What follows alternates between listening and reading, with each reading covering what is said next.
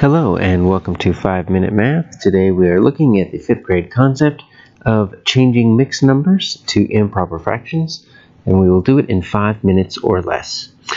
First we're going to look at 3 1/3. Let's draw a pictorial representation of 3 1/3 first. I'm going to draw 3 holes. What I'm going to do is I'm going to shade these 3 holes in, and then I'm going to draw a 4th circle. I'm going to cut it into thirds. And we have our 3 1/3. What we need to do to change this mixed number, 3 holes and 1/3, into an improper fraction is look at all of the holes as fractions. And since we're dealing with thirds, let's go ahead and cut each of these into thirds. And so what we have here is 3/3 plus 3/3 makes 6/3 plus 3/3 make 9/3 plus that extra third over there. It's going to make 10/3. Now, how can you do this without drawing a picture? Well, take a look at your whole number and your denominator. The whole number tells you how many holes you have, and the denominator tells you how many pieces each of those holes are broken up into. So what you need to do is multiply your whole number times your denominator.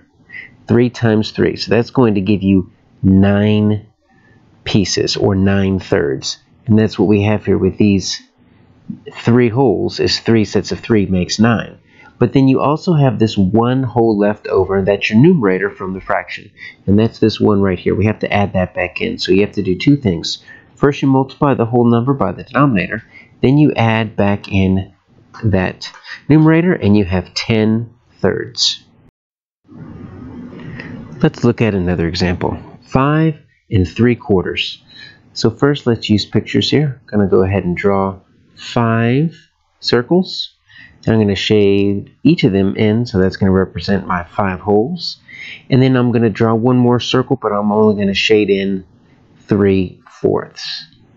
So if I want to write this mixed number, 5 3/4, as an improper fraction, what I need to do is I need to look at each of my holes as fractions. And since we're dealing with fourths, let's cut each of these up into fourths.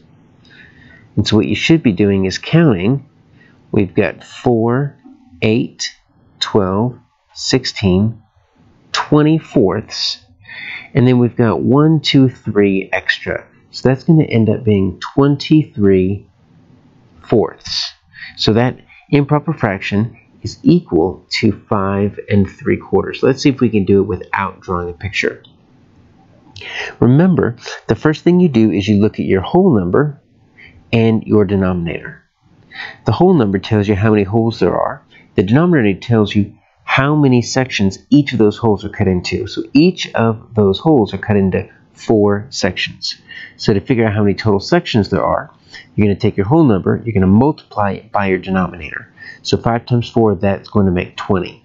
So you have 20/4 in those 5 holes, but then you cannot forget those 3/4 that are left over from the numerator, so you need to, the second part is add that numerator back in, and that's going to be 23 pieces, and the fraction is still going to have 4 as a denominator because we're still dealing with fourths. Now it's time for you to try. For practice, why don't you try changing both of these mixed numbers into improper fractions? For an extra challenge, take your 7 1/2 and change it into an improper fraction using picture, and the 3 4/7, try changing it without using a picture, because I'm not sure about you, but I'm not really sure how to take a circle and cut it into sevenths. When you have your answers, start the video back up and check your work. So for 7 1/2, we're going to draw 7 circles here. That's going to represent our 7 holes. Then we're going to go ahead and draw our half down here.